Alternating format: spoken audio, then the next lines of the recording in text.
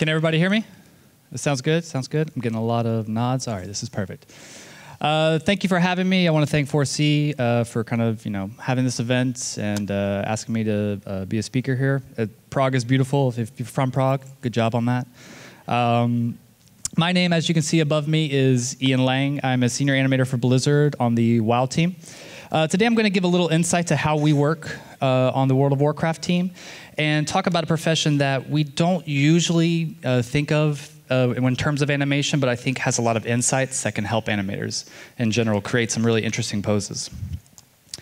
So since this is an animation talk, this is my obligatory nine old men alert. As any one of them might tell you, animation is not just about movement, right? If all you're worried about is just having a character move on screen, then you've really only found part of the solution. Unique and dynamic poses help to drive a great animation. Just like a great story with no great characters will always fall flat, animation is the same way. Now, when learning animation, there's an astounding amount of good educational material out there, but sometimes I think it's good to look at it from a different perspective, and you gain a lot of insights that you may not have ever noticed before. And so today I'd like to start with something that has always fascinated me and something that I think can really offer a lot of insights into creating those shapes and poses. And that is advertising, and more specifically, graphic design. So let me just say here and now, I really love advertising, and I find it really fascinating. The goal of advertising is to create an immediate impact on the customer's experience by fabricating a moment so dramatically that you can't help but be pulled in, right? And though whereas animators are not selling sodas or indoor grills or anything of the sort, we are selling something. We're selling an idea. Whether it's an action like a sit, a run, a jump, a reload, or some sort of an emote like a talk, a point, a yes or a no, or a question. And your job as an animator is to speak to the player. And you have to do that quickly and decisively, just like in advertising, something that they've been doing for decades now. And so why are they successful? Because when you're driving down the street or walking down the road, they need to stand out of all this visual white noise of all the billboards, right? And they do this through clean, unique images that suck the player in. Something that triggers our mind to kind of squirrel out and go, oh, notice that, notice that.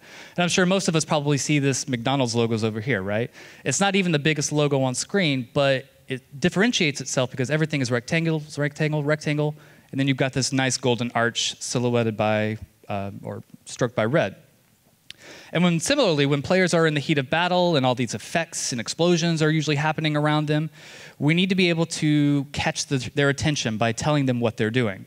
So we need to shortcut those ideas and messages to the player's brain as quickly as possible. So how best to achieve that? So these are two of the most recognizable images around, right? Even a child could look at these and recognize exactly what they stand for, a woman and a man. Now, graphic designers have an idea called inherent logic, meaning when you take a look at a logo, you should inherently understand what it stands for, which is a really boring name, by the way, for an industry that prides itself on being pretty creative. So you have to understand what's its purpose. Can you understand what the message is trying to be conveyed? Does it have sharp angles? Maybe the sign is trying to warn us.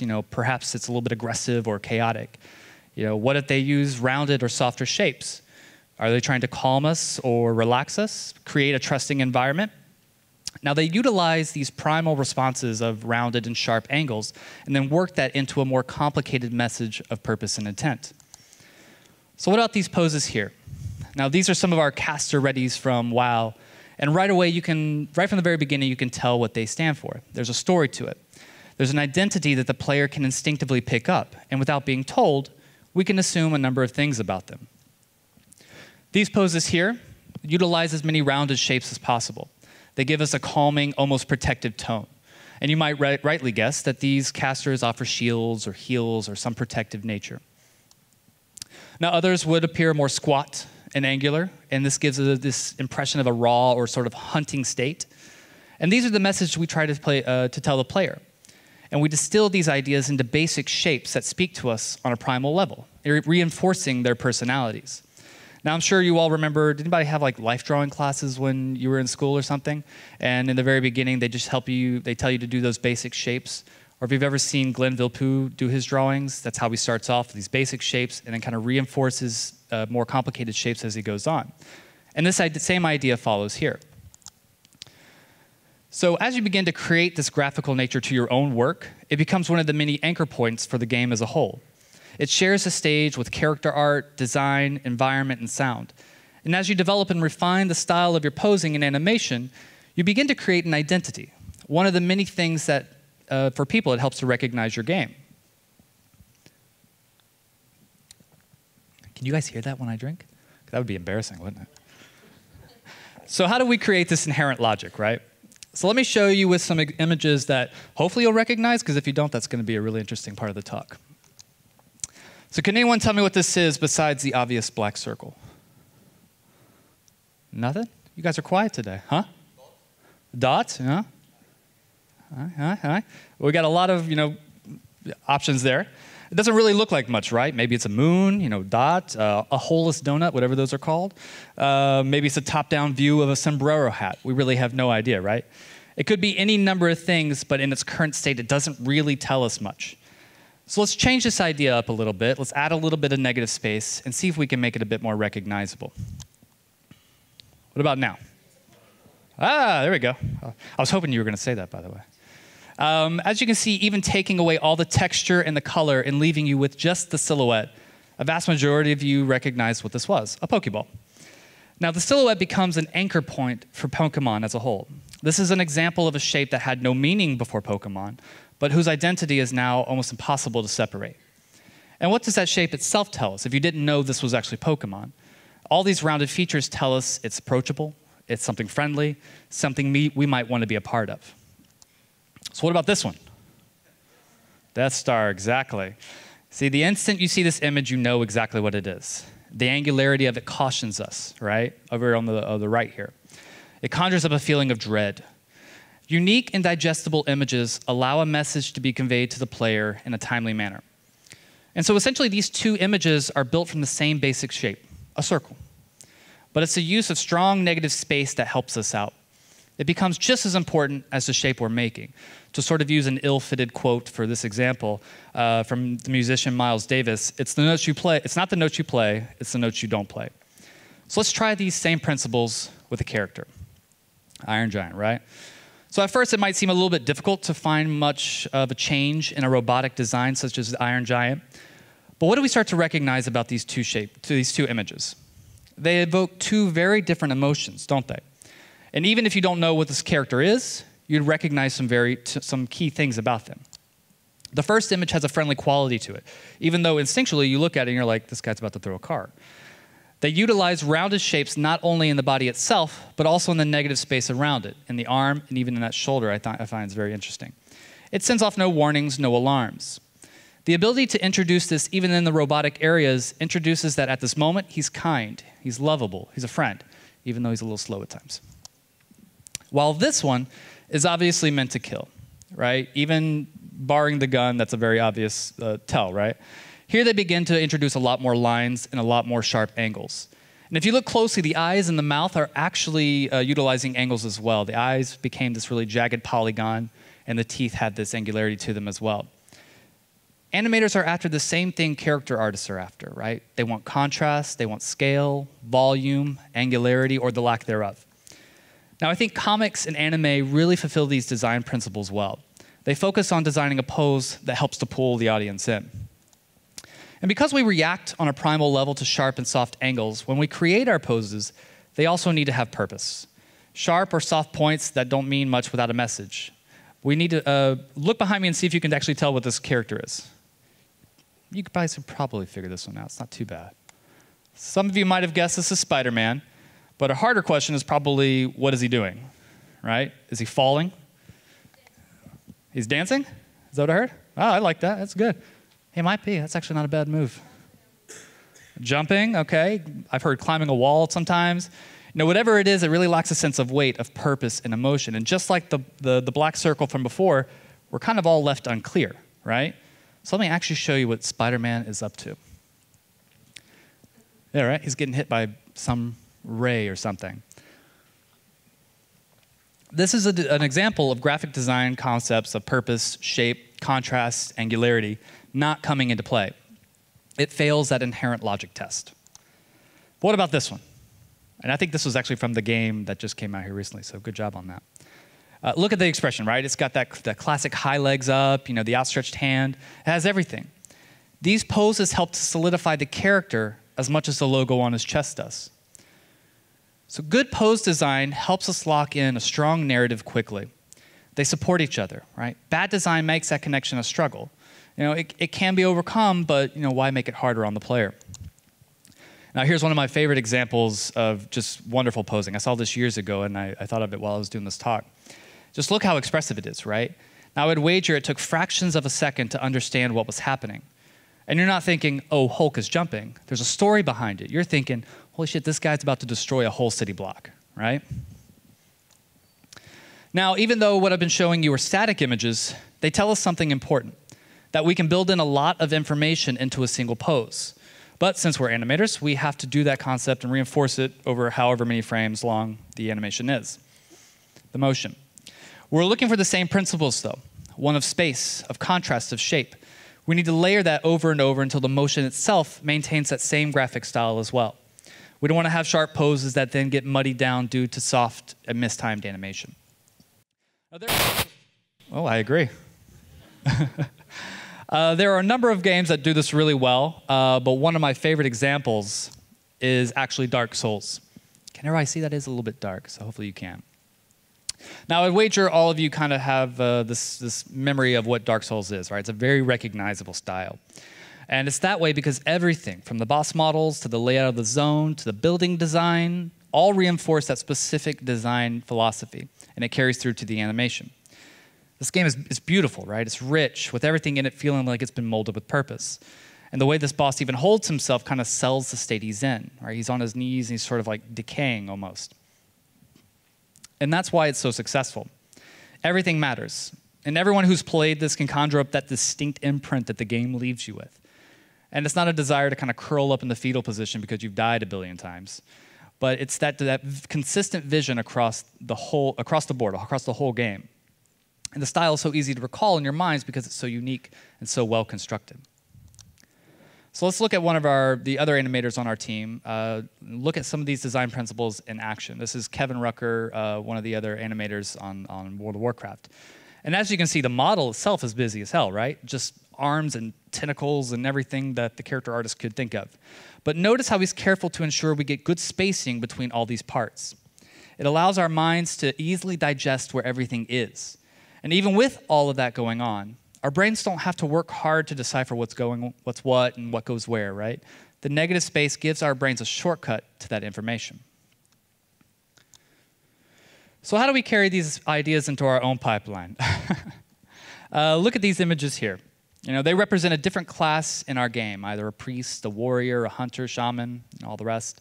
Every class needs their own identity, just like they receive different armor sets, different spell build, or a different quest line. The monk and the demon hunters are a great example of that, right? They're the most recent classes added to the game, and they were able to receive their own unique animation treatment. And we realized we wanted to carry that through to our older classes as well. Remember the bathroom signs, the male and female symbols? How distinct they were from each other, recognizable from afar? Our classes should feel that same way, right? The principles of space, of purpose, of uniqueness, of primal responses to soft and sharp angles. These will help guide us in developing our class looks.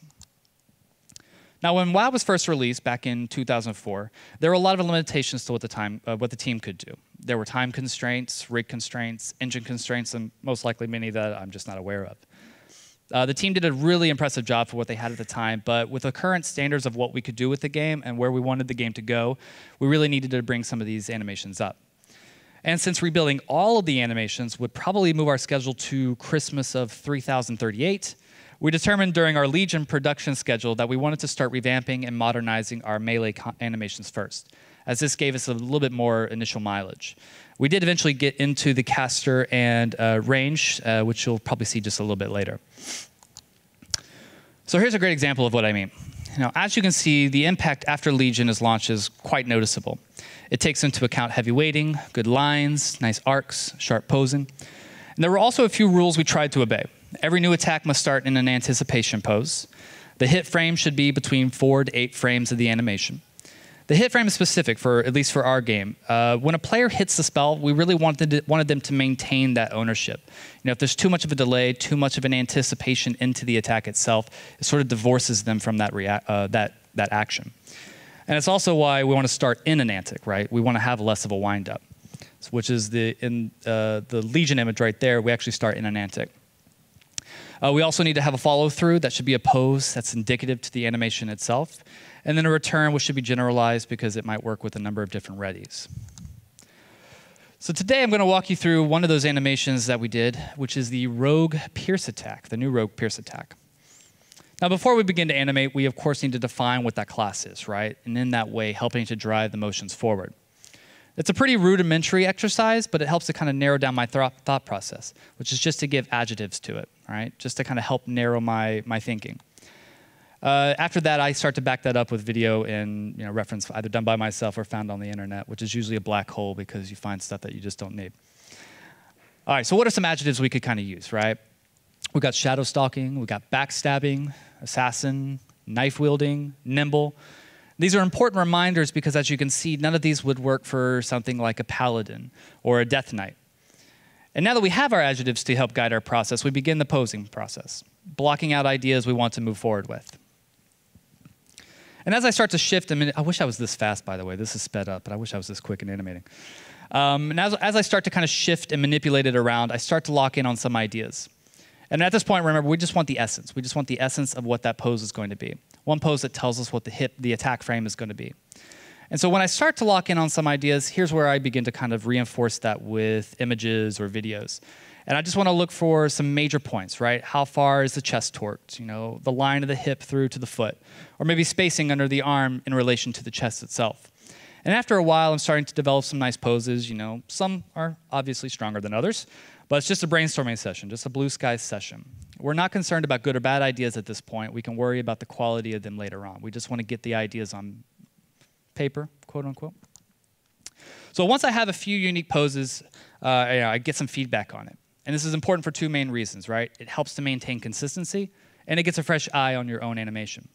Every animator has had a pose, that they've been super into, just like, yes, this one is it. This is going to get me the next big scene. But it turns out that it just doesn't work, right? It just doesn't read in the way that you thought it would. So my lead's an old traditional animator, so he's very keen on lines and shapes. We're looking for S shapes kind of arcing through the body. We want nice A shapes in the negative space in the legs. Nice, ensuring that clean, powerful silhouette. And it's here that we notice a problem. Now, everyone take a few seconds to look at these poses. I'm sure you probably already have. See if you can spot the issue. And it's not the hands. This is a bit of an engine thing we have to work with at times. So ignore the hand itself. But look at the general pose and see if you can figure out what it might be. All right, let's put it through a small animation that might help it. Does that help any? Can you spot it? As you can see, the poses look pretty nice and expressive from the side. The profile here, we can kind of tell, except for that last one. I really don't like that last one. But from the side, we can kind of tell what everything what's happening. But the profile is our second priority. Our first priority is to the player. And what we have here is essentially a box. There's nothing very expressive about it at all. We need a clear visual explaining to the player what this is, what they're doing. And this player view obviously falls at that, or fails at that. And this is why I personally love silhouette mode. I have this as a hotkey. I just go into silhouette mode all the time. It strips all that detail away that lets our brain kind of fill in the gaps of what something might be. And that way, it allows our brain to kind of recognize, oh, is this pose working instinctively or is it not, right? Intuitive logic. So we need to solve the issue of that narrow silhouette. So we begin to kind of break the arm out of that volume. It does require a bit of a stance change to kind of accommodate that action. But as you can see, it just doesn't work at all. Forcing the shape changes and weakens the pose as a whole. The force being pushed off the foot abruptly stops at the shoulder, something you wouldn't see in a Pierce attack. And the images on the right show this sort of sagging shape, almost like an anchor, which I think is pretty appropriate because it really just feels very heavy, and that kind of fails that nimble adjective we used earlier. They lack a quickness to them, and we do need a different approach. So at this point, we kind of hash out what we're going to do, some sort of change that we're going to do to it. And we decided to physically move the model outside of that expected volume of action, that sort of immediate where the player is going to be. And for us, that's a bit of a change in the context of our game because most of the attacks occur in the small volume, restricting most of the movement to the area. We try to stay within it to maintain some integrity to the engine, as deviating too far might cause gameplay or design issues. Imagine being near a cliff and you do this, and all of a sudden you're Wile E. Coyote off the cliff there. So doing so also offers a second benefit. Remember these two adjectives we used earlier? Nimble, backstabber? These are traditional rogue attributes. And these ideas should not only be more visually appealing, but it will also be more unique and characteristic to the class. This action makes him feel like he's sort of moving through the shadows to attack you. So that's Shadow Stalker as well. So I kind of go back, hash out some new poses, and really start to kind of round out. They're rounding out pretty well. And as we can see, they respect our responsibility to the player first, and then to the group. Right? We always want to make sure that the group is being recognized. Shapes look good, negative space looks good, nice strong action. And we're going to add a few breakdown poses to kind of show some blockout potential. And this is something I like to do just so it makes sure that I'm not kind of trapping myself, which has happened on occasion. I'm like, oh, I have no idea how to get into that shape. And so yeah, it's not too bad. It's fun. So let's run with this. It's a big addition to the game, so it does require a lot of feedback to it. And with such a big addition, we really do need lots of sign-off. If you've known anybody from film or if you've worked in film, it's a very similar process where you have what feels like 7 directors in a room, probably giving you contradicting notes. Maybe some overlap, which is always nice. So you have to kind of figure out a way to kind of make that all cohesive and make it work. Thankfully, not all of that requires, not everything we do is going to require that much work, but in this one it does. Round of notes goes well. Thank you. You were asking, I'm sure. But there is one major note that we get that needs to be adjusted. Yes, we hit the nimble note, but I may have hit that a little too hard. This kind of got a little bit of a Inigo Montoya action to it, which I love because, who doesn't love Inigo Montoya, right? It's a little bit too flamboyant of a swashbuckler, even with our swashbuckler spec. So we do have to kind of rein that back in. That's usually my first go, is usually to make it something really fancy. So I go back, make those adjustments, kind of pull it back in, ground the animation as a whole. So after a round or two, we really begin to lock in that idea and really just begin to add more breakdowns to it, right? We're always reinforcing those shapes. Something I have to kind of remind myself is to not dampen the original strong poses in order to, when I'm starting to kind of define the arcs and inertia of the body. Sometimes it's really easy to trap yourself and sort of smooth things out when you're refining. So make sure you kind of keep that teeth into the animation. So one way we like to introduce, especially on a quick motion, one way we like to reintroduce some of that strength into it is through smears and breaks. Thankfully, this is one of the great benefits of working on WoW. That's one of the really fun aspects of it. Now, I know in realistic games, this is something that you may want to shy away from, but in the style of Mario, Rabbids, Jax, Overwatch, there's a lot of them. You can really kind of go crazy with this. So whatever game you're working on, make sure it fits. Now, these sorts of distortions really allow us to kind of ratchet up the impact of emotion. And this is also why, if I have any tech artists or anyone who kind of works with tech artists a lot, this is why you shouldn't have limiting rigs. I think the idea is to sometimes make a safe rig, so you lock off a lot of different attributes, but for animators, they really want to have that option to do anything you can ever want to. And if you lock it off, you really start to get this sort of stiff feeling to it. So the plus side to it is after a few rounds of animators breaking the rigs, which is going to happen, you really get a nice, robust rig to it. So our tech team really ensured that whatever we could do. So that was a lot of fun. Here are some of the smear and break frames that we use in some of our animations. This is just a couple. And so why do we want to use smear frames, right? They allow our breakdowns, which sometimes happen over a couple frames or a frame. They allow our breakdowns to be as impactful as the story poses themselves. So let me show you why. He-Man. To any of the older audience, this will be a nice nostalgia trip. Why does this feel stiff and unresponsive, right? By the way, it took me forever to find He-Man actually doing any sort of action in the cartoon. He usually just stands there. It took me forever. I had to watch a lot of these. Besides the fact that it feels like it's probably a little bit rotoscoped, it just doesn't feel very responsive. There's not an impact to it. But this, on the other hand, is great, right? You feel it. You can feel those hits. You can feel those attacks. It's expressive. It's visceral. So let's take a look at some of the smear frame actions of our own rogue animation, kind of going back. Now, as you can see, you're going to get weird results if you sort of pause the frame, which do look odd when you kind of single them out. But when played at normal speed, the impact of those smears and breaks can really be felt. Right? An effects artist, unfortunately I can't remember the name, once said he would be doing his job right if you never knew he was there at all. Now, if you hold on to a smear frame too long, the player really starts to pick it out, and it starts to distort the animation. Right? It becomes a little bit off model. Now, obviously, you're probably going to be seeing this because I'm playing this over and over and over again. But now if you notice too, the chest is actually completely rotating over that one frame. So when you're doing these sorts of smears and breaks, really don't be afraid to go nuts with it. It's always easier to kind of pull it back a little bit. So let's take a look at what we've learned just with this rogue pierce and apply it to a caster animation that we got to do. So this is a new mage precast that we had. And these are just a couple of the poses. I distilled it down a little bit, but these are a couple of the poses that I landed on. And the pose on the right is actually an idle pose that we're going to get into. So we have to do a precast and get into the sort of the spell idle. And the one on the right, the concept that was pitched was sort of this mage is kind of like ripping all the energy out of the air and kind of distilling it into sort of a form, right? And neither are too bad, these two poses on the left. But as I start to kind of block in, just to try and make sure I'm not trapping myself, I recognize a big problem for the one on the left. How am I going to show this sort of ripping motion, this nice, contrasted action, if she's over on the right and then she ends on the right? There's not really a place to go. Yeah, I guess you could do this, but that's going to feel really muted. It's going to feel really toned down. And so that's why I end up landing on the one on the left. This way, I can kind of rip across the body. I have a lot of contrast to go over.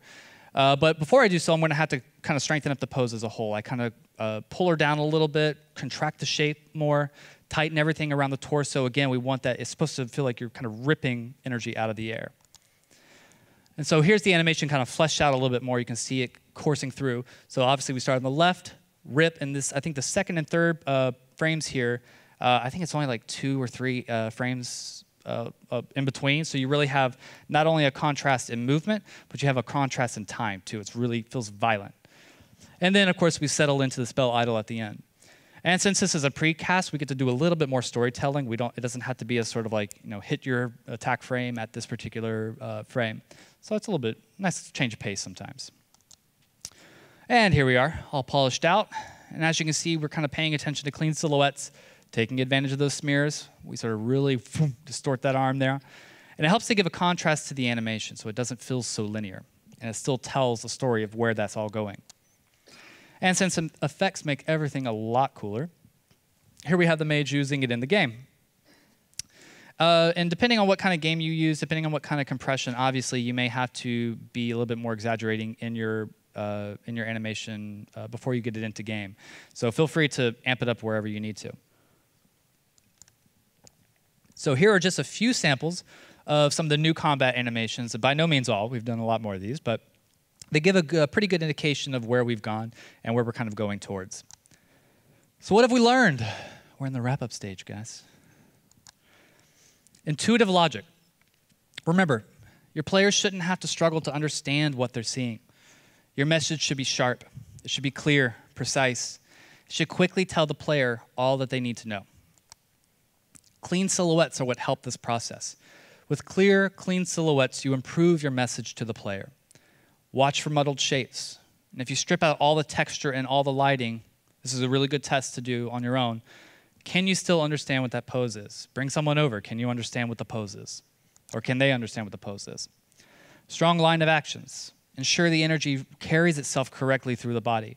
It shouldn't have a weird sort of stunted end. Quick hit frames. Obviously, this is going to be game dependent. If you look at the Dark Souls had a lot of anticipation, but then the hit frame, but then the action itself was very quick, right? So this is a little bit game dependent. But for us, it gives a clear, sharp response time to the player, depending on what kind of game you have. Smears and breaks. If you can get away with them, try to.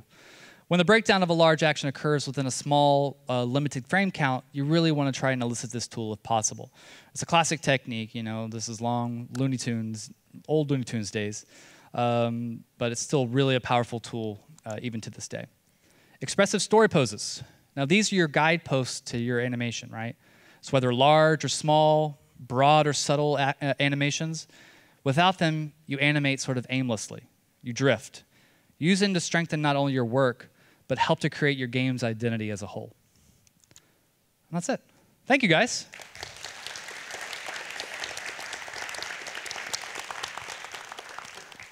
Peace out. Thank you, Jan.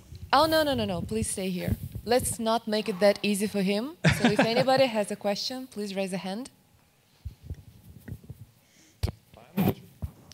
Thank you for the talk. I have a following question. As far as I understand, you almost didn't use any mocap. So if one is working on a more like realistic game that utilizing a lot of mocap, how would you apply your principles in that case? So I actually worked in mocap for a number of years, and that was one of my first game jobs actually, because you know, most of gaming is motion capture, right?